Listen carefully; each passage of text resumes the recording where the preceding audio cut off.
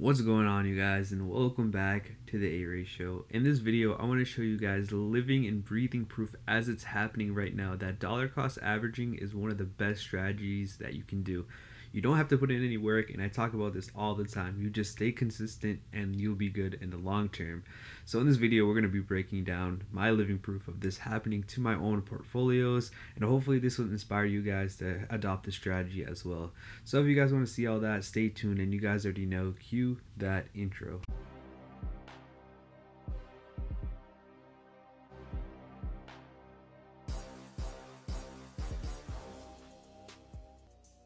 So before we get into the living proof of my portfolio starting to do a little bit better just because of this dollar cost average strategy, let me show you guys the consistency that really comes with dollar cost averaging. As you guys can see, I've been depositing every single week. You guys can see that I haven't missed a single week, and I'm depositing the same amount every single week. Yes, I actually used to deposit less before, but as I'm making more money with my new job, I'm actually depositing more and more money and buying more and more stock. So as you guys can see, if I keep going further out and further out, I'm depositing more and more, and I'm still depositing every single week. So I started off with $25, then I went to $50, I bought a little bit of a dip, so we're just going to disregard that. And then we put in $65, and then now we are at $100. So the whole point of me showing you guys this is it's all about consistency and not wavering in your thought process when it comes to dollar cost averaging. You're going to be doing this pretty much until you're done investing, which hopefully isn't until forever.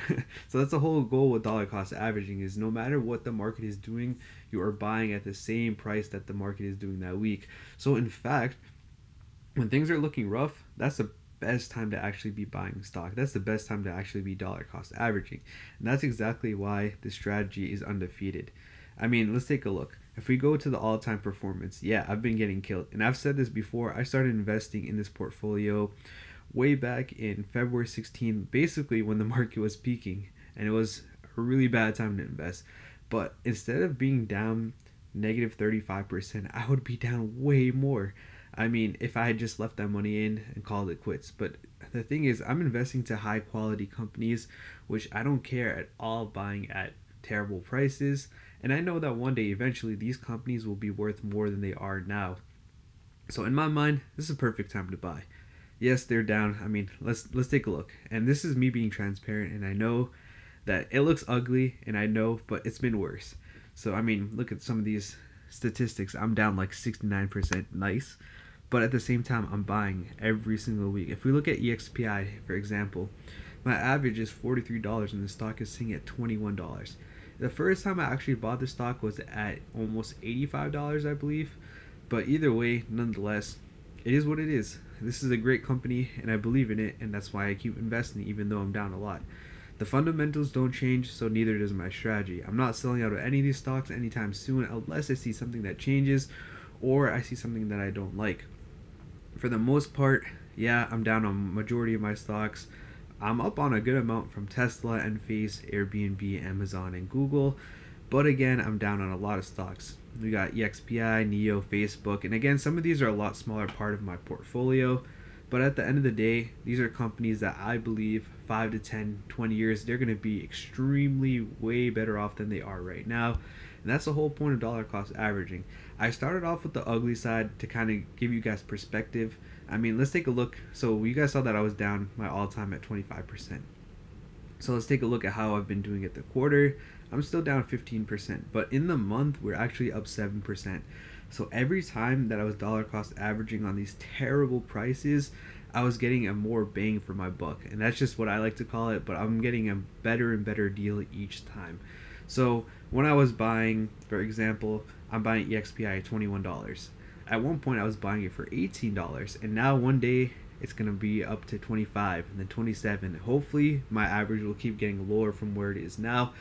And this is the company that I believe in, so I'm really not worried about it. And then on the other hand, we have companies I'm actually dollar cost averaging up on. My strategy isn't to sell out of companies that are doing bad at the moment. They're actually just to keep buying those bad companies. And then when a company is doing well off, for example, Tesla is at $1,000 a share, and my average is $740. I'll hold off on buying it until I see another good opportunity. And it's really not that hard to do. You can actually automate this yourself and kind of base it off the weight of the positionings on your portfolio, or you can kind of see, okay, yeah, Tesla's a little bit high, EXPI or another one that's the stocks I own are down, then yeah, you can buy on that. So that's just a basic general rule of thumb. And again, I know I showed you guys the ugly side of things, but let me show you guys a better example of a dip that I had in my dividend portfolio. So I showed you guys something ugly. Here's something that looks a lot more prettier, and that's in my dividend portfolio. Right now, I am up almost 30% with a $1,000 gain and about $153 in dividends, which is amazing. I started this portfolio in July of 2020, and as of date, it is March of 2022. So it's almost been 2 years, and I'm actually quite happy with the results I've gotten so far.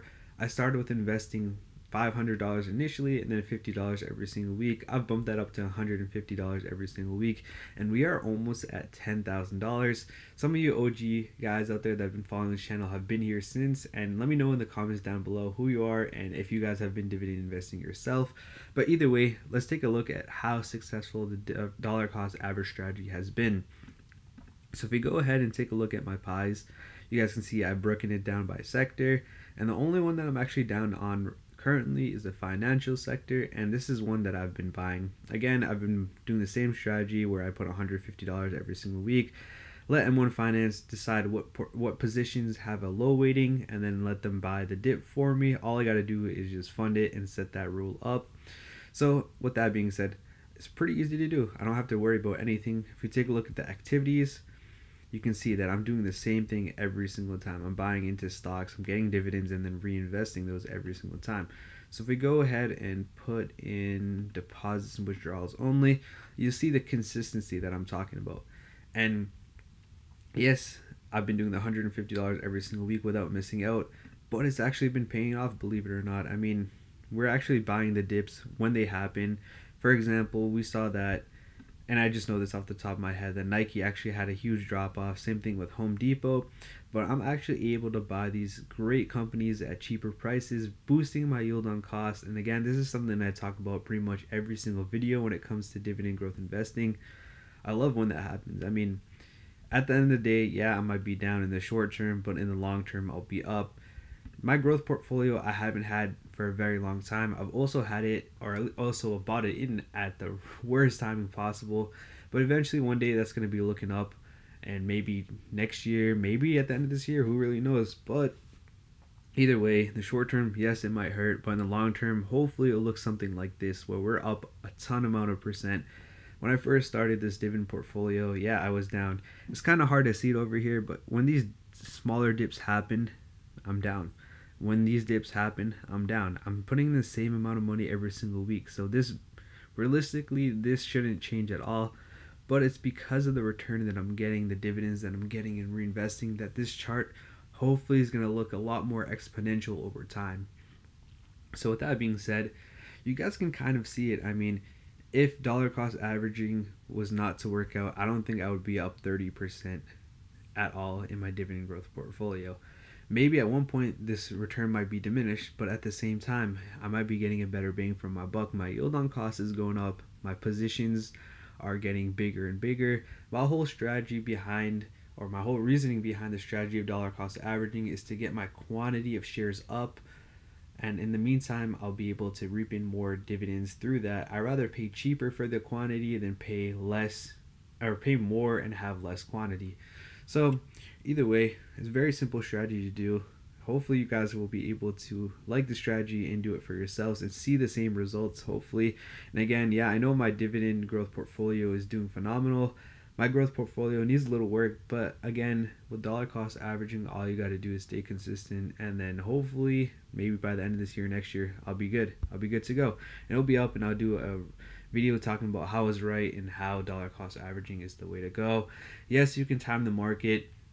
You can try to time the market. You can take some L's, you can take some dubs. Maybe you'll do great, maybe you'll do bad. But at the end of the day, this is the easiest strategy in my opinion. Very simple to do. You don't have to be smart. You can be like me and not know what you're doing in the beginning, and then eventually start learning over time, and then be happy with your decision to stay consistent, and then you get great results. Again, this is not guaranteed to happen, but I mean, the results speak for themselves. If you dollar cost averaged from basically whenever you're born, and let's say you're 15 years old, you'd be up.